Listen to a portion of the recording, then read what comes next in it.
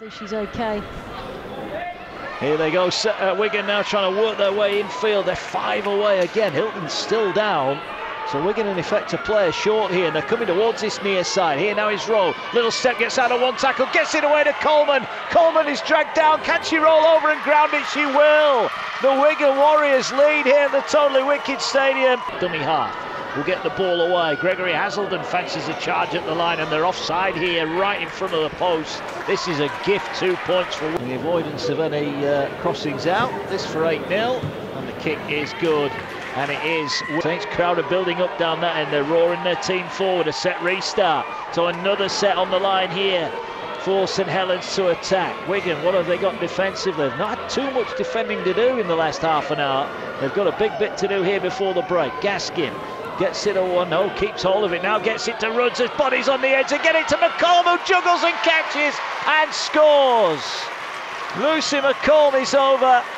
Dummy half, looks and goes left, takes it, gets it away to Rudds. Rudds tries to drive through 11 metres out from the Wigan line. Wigan camped on their own line at the moment, nowhere for them to go. Montesette fires it to Gaskin. Gaskin gets it away. Here's McColm looking for the double. She's over in the corner, and McColm's got her second and Saints second against the former club, and Lucy builds the ball in collision.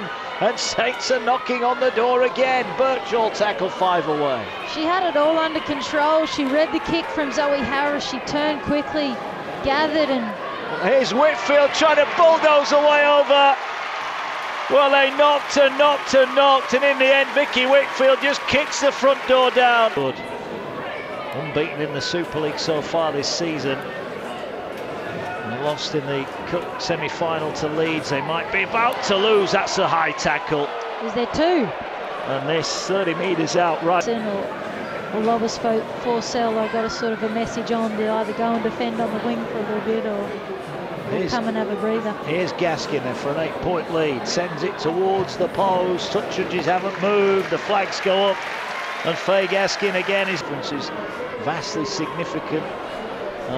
And superior to the Saints points difference. That will play out over the season. Great late offload there. Here's Montesette now, sprinting forward, straight up the middle, jinks through. Great tackle, Wilson, the fullback. Montesette wanted to reach out and score. They've busted for numbers left. Couple of passes, they must score here. Taylor swings the ball out wide. Salihi for the corner is over.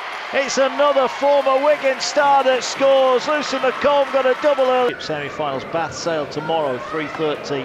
Oh, a short kick-off, and it's regathered here by Saints. And they're racing away here. Down the touchline goes Travis. Runs into Wilson. Didn't quite have the pace to get in.